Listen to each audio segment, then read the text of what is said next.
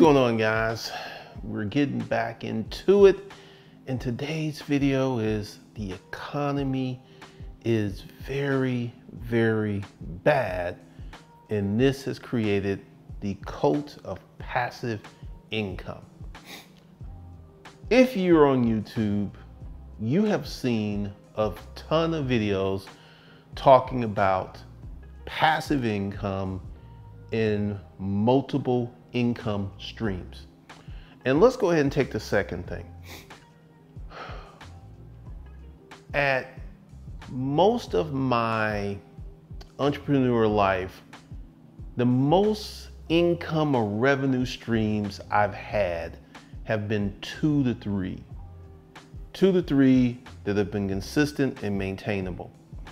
One of the things that you would hear is the average millionaire has 7 income streams. And I'm trying to think, what would these income streams be? Active income, passive income, rental income, investment income. Once you start to really dive into this, it's kind of hard to figure out what could one individual do that could create 7 income streams. Now, one of the things,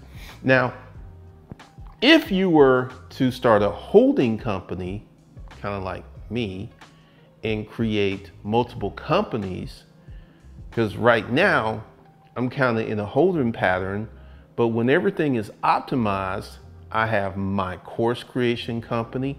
That's my largest income stream. Then my second largest income stream is my consulting company. Then my third largest income stream is my YouTube revenue. And once you get past 2 or 3, because here's the thing, to start 7 companies that all make money is doable. It's possible, and it's damn hard. It's damn hard. And I'm always seeing these people who are like, I have 7, I have 8 income streams. And one of the things that always gets me, and this is something you should start looking at, this is what I look at. When you go to CNBC and you see them interviewing Kevin Leary or Grant Cardone or Ray Dalio, they always have their interview from a nice office or a nice apartment or a nice house. Now, these people who have these multiple income streams, they don't. I remember for the longest time, and this was a running joke for me on YouTube, that you would have these guys who would do these YouTube ads from what you could tell was an extremely small apartment, talking about you can make millions of dollars. Yet they're living like, they're not living better than you. They're living a substandard life, and they're just sitting there like, huh. So right now, the economy is bad, and we're entering into a space where the scammers and the charlatans they're about to come for you. They're about to come for you. And I got a video on my other channel, Glendon Cameron School, which you should watch right after watching this video, and the link will be below, because I explain some stuff that a lot of people don't even consider. But one of the things that I am really trying to figure out is how someone who is 20 years old, didn't go to college, has somehow created 7, 8, or 10 revenue streams and has time to travel the world. And they've done this in 2 years. Like, give you an example. Omni and the Hellcat. He created Gears TV. He created this app, and he was selling pirated cable content, and he was making millions. He was making millions. And then he had some real estate, which he was renting.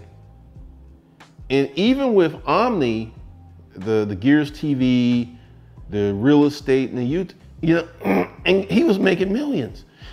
So even Omni, who bona fide, proof positive, was making millions And you like, literally, it's like, I'm gonna buy a Lamborghini today, or I'm gonna pay cash money. He did not have 7, 8, 9, 10 revenue streams. And I'm consistently seeing this. And this is why I say the cult of passive income. Hear me and hear me out. I feel that the term passive income is being ferreted around misappropriately. You know what is passive income? Dividend investments. You put some money in some dividend stock, and every quarter they send you a check. That is passive income. Passive income means that you don't have to do nothing to get that money. So the majority of what these people are saying is passive income is not passive income at all. I feel that that term has been misappropriated and used erroneously. Now, there is making income that's not tied to your time, which many people mistakenly assume is passive income. And what do I mean? All right, let's say you develop an e-commerce website. You go ahead, develop the e-commerce website, and let's say you make a product. Let's say you're making pipes. What do they call them? These colorful pipes to smoke marijuana. You actually have created in your garage a manufacturing facility to create these pipes, okay? And you put up a website, you run some traffic to the website, and you're selling these pipes. So Monday through Friday, you're in the garage, you're making these beautiful pipes. And then you put them on your website, you take pictures, you run traffic to your website, and you sell these pipes. Because every Monday through Friday, you're in the garage, you're making these pipes. Let's say you make 25 pipes a day, you're making about 125 pipes a week, which is 500 pipes a month. You're selling, and what you've done is you stocked up, so you have an inventory of 2,000 pipes, and you consistently sell about 1,000 pipes per month. Now, you're making your pipes, you're running your business, and guess what happens to anyone who has an e-commerce website? You go to work, you go home, then you're off. And between the hours of 6 p.m. and 6 a.m., your website, which is a digital employee, is taking orders, and you wake up in the morning and you've got 10 orders. So you have made money while you were asleep. That is a real thing. It happens to anyone. When I started selling my online courses, it was a running joke, and I used to talk about it in the videos. The majority of my sales happened between 12 and 2 o'clock in the morning. Because I would look at the emails and I was just like, what was going on at between 12 and 2? Because one morning I woke up and and I remember this distinctly. This was the first time that I ever made $30,000 in one day. And I made $25,000 of that money between 12 and 4 a.m. in the morning.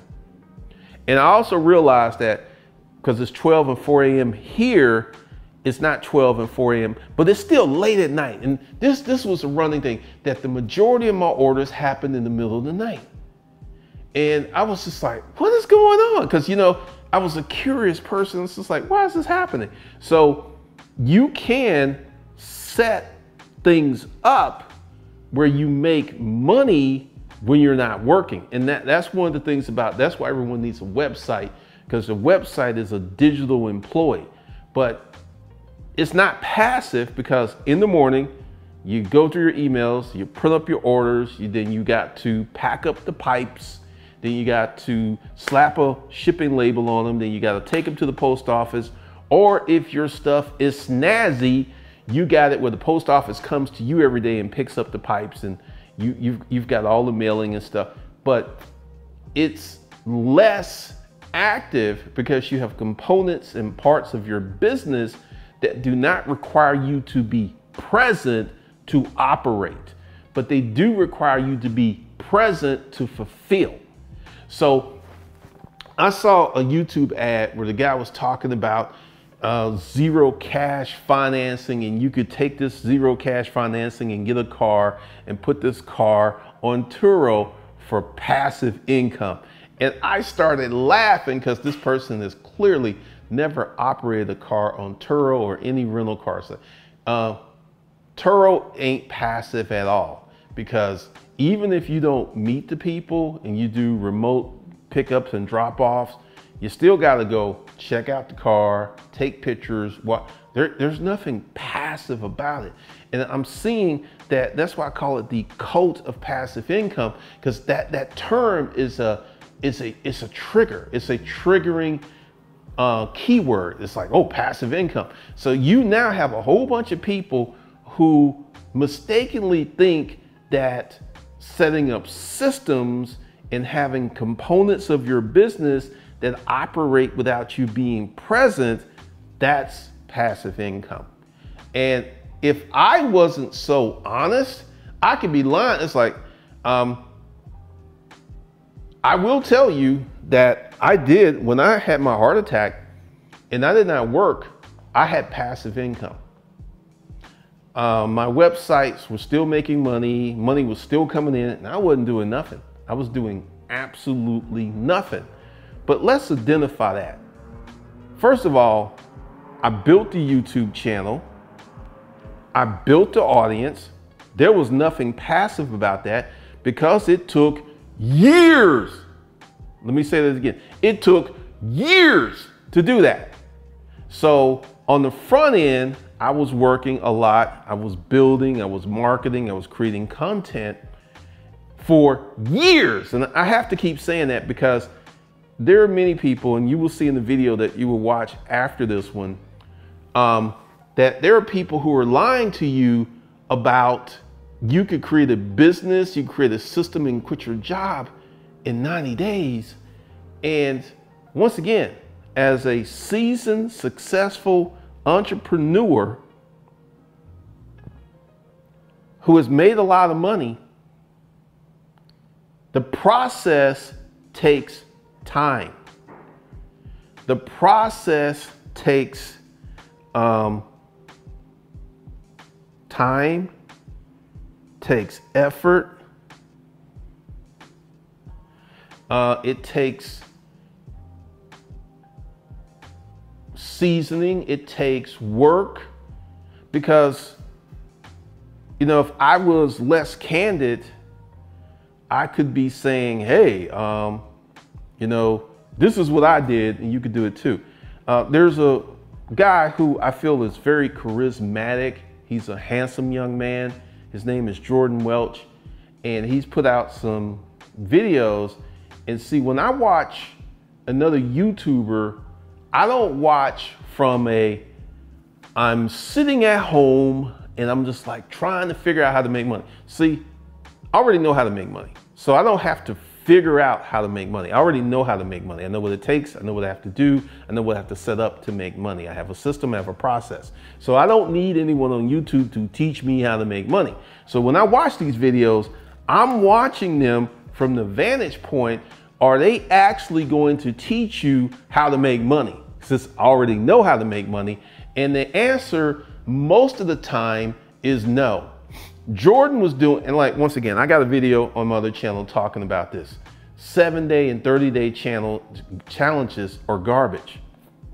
When I started the car rental business, you know what my original plan, if things had went well? My original plan was to do a year of running the business and taking the money that the business generated and reinvesting that in the cars, and never actually putting my paws on the money. That was my plan before I knew that the car rental business was garbage and trash. So how are these people with no business experience, no sales experience, no marketing experience, no web building, no experience whatsoever, within 90 days are going to go into this new business and make enough money to quit their job in 90 days. and develop some of this passive income. The times that I've had passive income, and there have been a few times I've talked about on the channel where I've had passive income, it always came after years of hard work on the front end. I've never had a passive income source that I built in 90 days.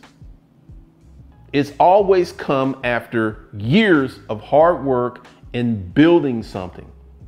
And I'm gonna tell you something, this YouTube channel, if I were to stop making YouTube videos, I would have passive income for about 2 to 6 months.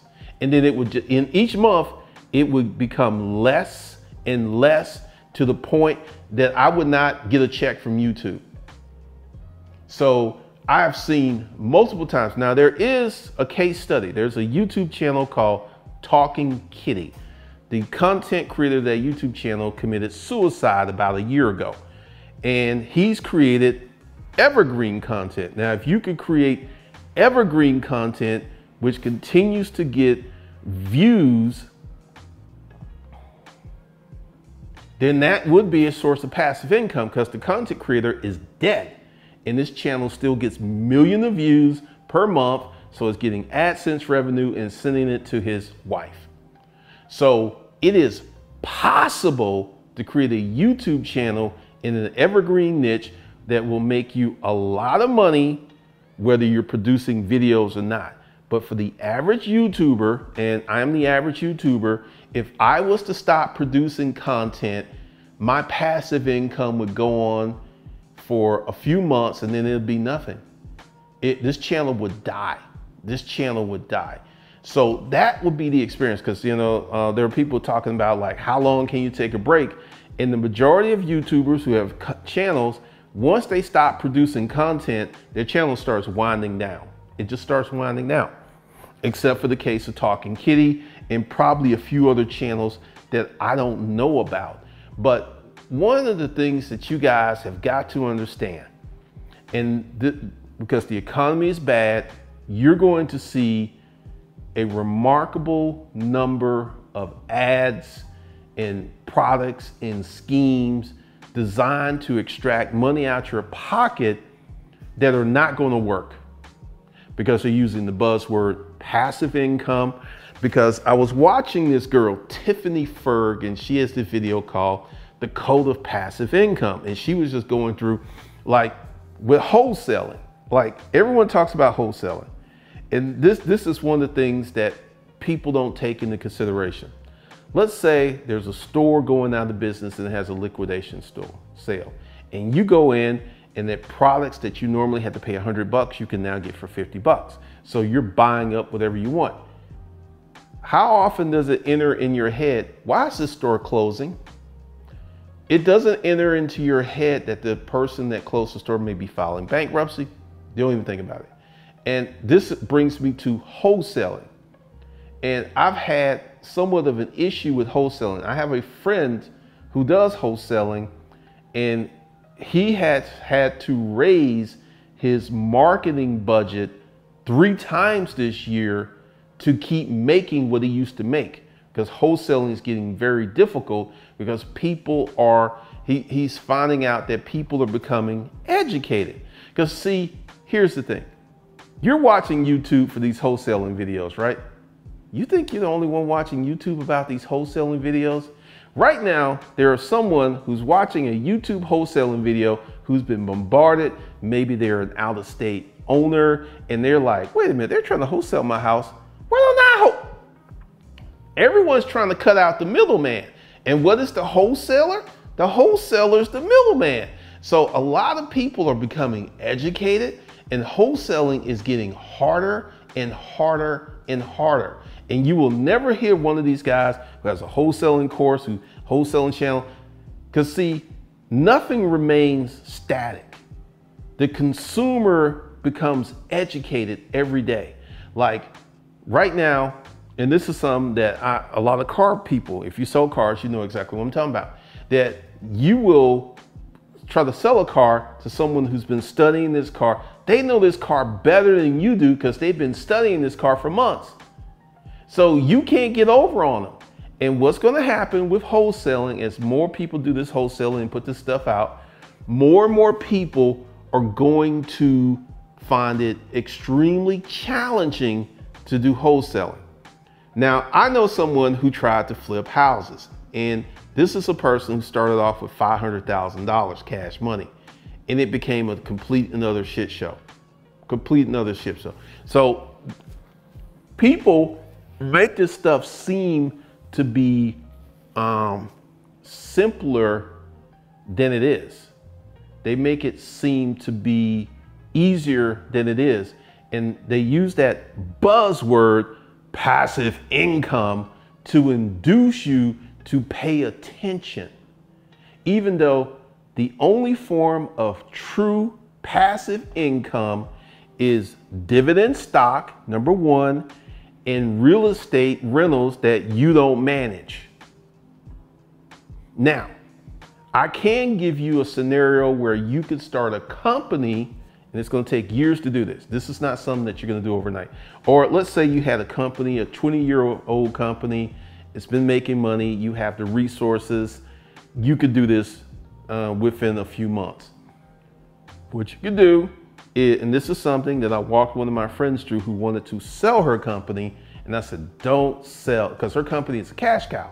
Her company was making money hand over fist. She wasn't working that hard. She was making a lot of money. I was like, don't sell this. You have a cash cow. So what she did is she separated some of the money from the cash cow, and she hired someone to replace her. Then once this girl she hired was a go-getter, she was super sharp, and she actually came on at $50,000. And after the first year, she realized that she was going to have to pay this girl $100,000 because the girl knew how much money the company was making. So before this girl came on, the company was making $500,000. After this girl came on, the company started doing $1 million. So my friend who was making $500,000 running the company herself now had an additional $400,000 on top of that original $500,000 and didn't have to run the day-to-day operations of the business. And that is a form of passive income. She still had to meet with the girl periodically, but she was able to take trips. I remember she took a 2-month trip to Paris, then she came back, then she opened up a restaurant. So there is a way to turn a business into a semi-form, because once again, you're still gonna have to do something. You're still gonna have to meet people, write checks, be accountable for taxes. But I got a question for you. If you can make legitimately $1 million a year and work 10 hours a week, would you do it? Hell yeah. Hell yeah, you do it. You do that all day long. You do that 5 times on Sunday. Oh, hell yeah, 10 hours a week, $1 million a year. Where do I sign up? So, because you're still working, but you're not working that hard and you're not doing some shit you don't want to do. So that's the goal, because this whole notion of passive income and these YouTube ads are so, it's like, well, Dave likes to travel the world. And Dave was out of town 10 months and he made $50,000 a month. These are lies. These are lies, and they induce you using the buzzword of passive income. If I don't remind, Tiffany Ferg, The Cult of Passive Income. She does a very good job of breaking this down. Like I said, I have had true passive income. Like after my heart attack, I had true passive income. But once again, what did it take for me to get to the point where I had true passive income?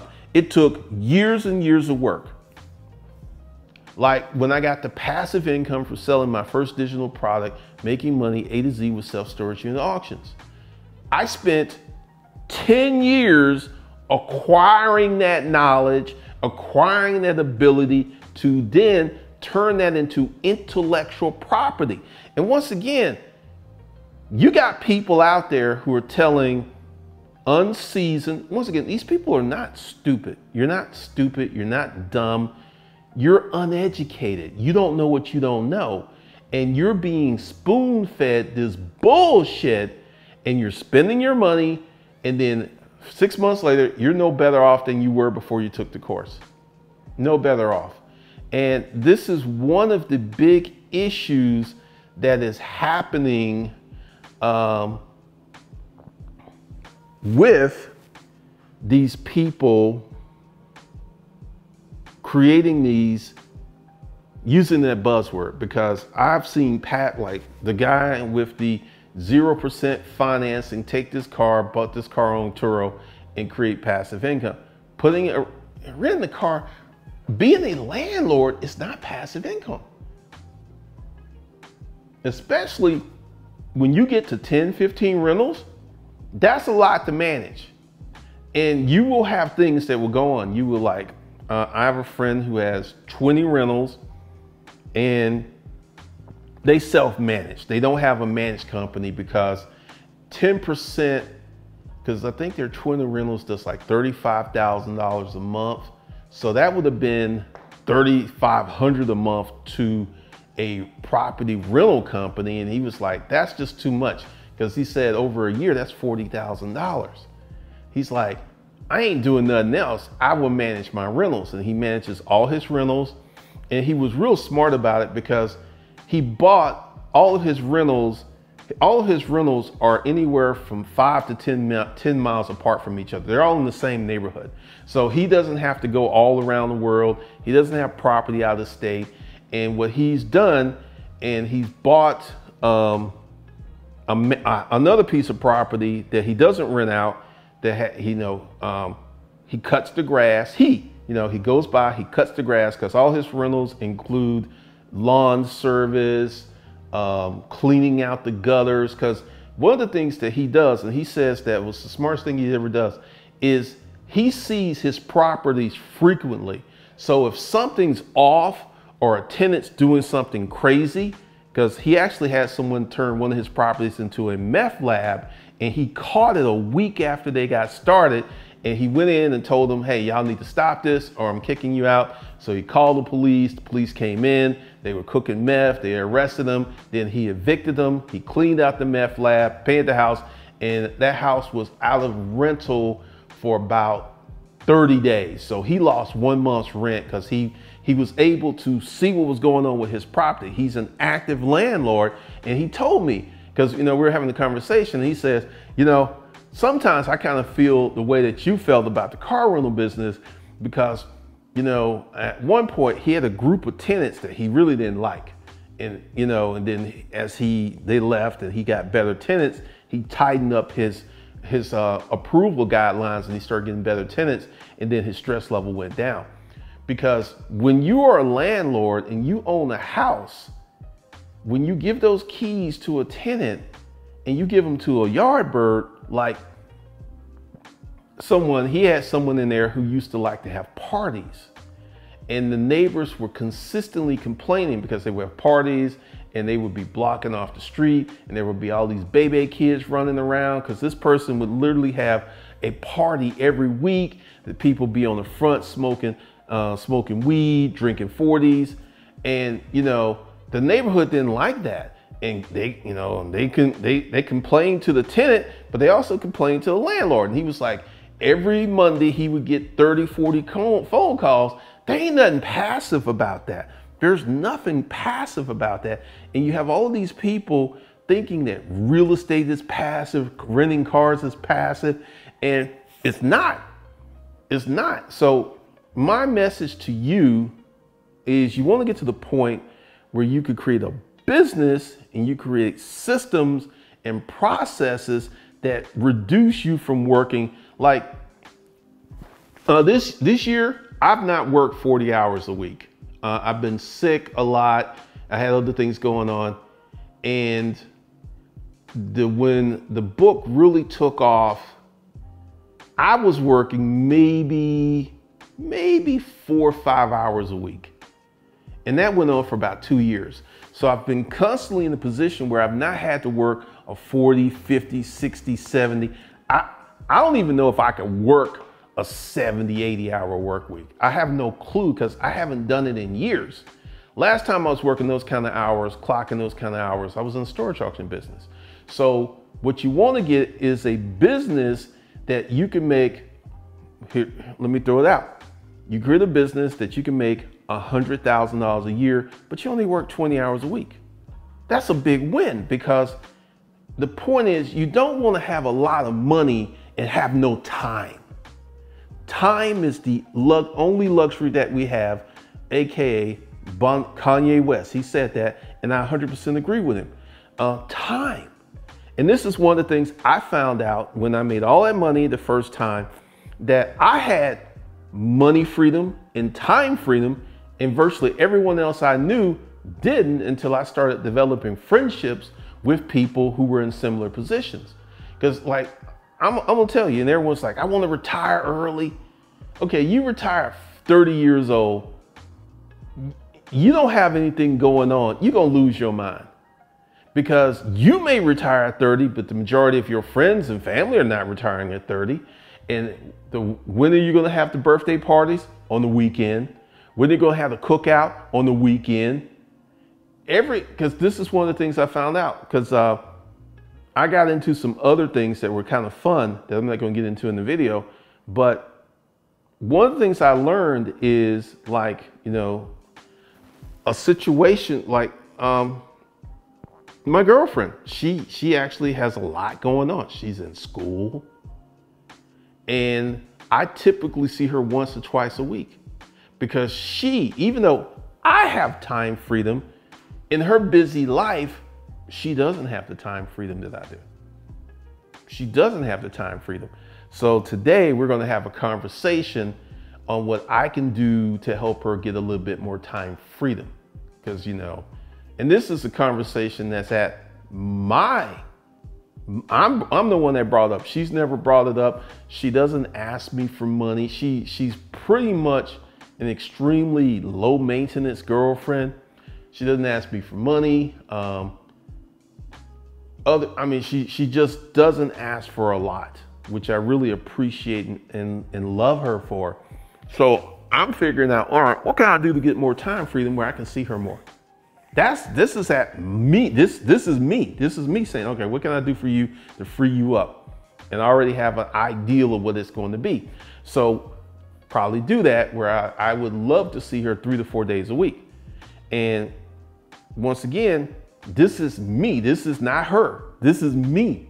Because one of the things that people don't understand is, and you know, it is a bitch to be rich and be alone. And fortunately, that is not a position that I found myself in. I've seen people, I have friends who go through that. I got a friend right now who's 65 years old. He's worth 30 million. He lives in this big, beautiful house by himself with a pool. And you know what he started doing? He started buying a bunch of dogs. He's got like 5 dogs right now. You wanna know why he got those dogs? Because he was lonely. It is a bitch to be rich and have no one in your life. And that's where I feel that a lot of people are gonna be, because one of the things that I'm seeing is people don't have social skills. They just don't have the social skills. They don't have the communication skills. And this is something me and my girlfriend, we were talking about yesterday. Like, people who would be married for 1 year and get divorced. Did you even try? This is a common thing. You see people, like I was watching a paternity court, and the number of women, this one woman slept with 2 men, and like, if you look at the window where a woman has sex with 2 men, it is a very, very short window for this to potentially be where both guys could be the father. You don't have a lot of time to do that. I mean, this has got to happen at a specific time in a specific window. And, you know, the guy who was taking care of the kid, who signed the birth certificate, who was seeing her, he had to go through all the bullshit, because at one point he couldn't see the kid. He would see the kid and they would come to a park for 4 hours, and then it matriculated to where he got overnights, and then it matriculated to where he got weekends. And this guy was not the father. The other guy that she had slept with was the father, and he wanted nothing to do with her. And this little girl lost a guy who wanted to be her dad. And this is one of the things that you know, I'm probably going to start talking about on my man's channel is no one actually talks about the loose pussy standards of these women who create these scenarios. It's like, you know, there was a case of a grown man who was suing his presumed father, and his father wasn't the father, and no one had any shade for mom. And mom was 100% responsible for the situation, and no one even talked about her, but it was mom. Mom was the one who was not handling her pussy correctly. And I'm just sitting there like, man. But yeah, you know, guys, I'm just saying, get ready. You're about to be hit over the head. You're about to be bombarded with all of these passive income scams and schemes. Or once again, like I said, currently I have online course sales, I have YouTube revenue, and I have affiliate income. So I have 3 income streams. And when I see these people talking about like 7, 8. As an entrepreneur, I know how hard it is to run one company, let alone run 7. And there's this girl on YouTube, she supposedly is running 26 companies. And I'm just sitting there like, I haven't really dived into it because I'm like 26 companies. If you have a team, I can understand, but as an individual running 26 companies, that's insane. I would never, ever want to be in a situation where I'm running 26 companies. I'm just sitting there like, once again, I haven't dived into it because I sniff a little bullshit, because I know how hard it is to maintain. Once again, starting a company is easy, but maintaining it and scaling it, those are the hard parts. Starting a company, like right now, there's so many people who are getting into trucking, who are getting into box trucking, starting, yeah, that's it. But making money and having longevity, like is documented proof. I've been making a lot of money for 13 years since I've been on YouTube. Documented proof. And the majority of these folks who are trying to sell you this bullshit, they ain't been in business 1 year, but they're supposed to make you all this money. So go ahead, watch the other video, the link's in the first comment, and let me know your thoughts and opinions of that one as well. And I will see you guys in the next one.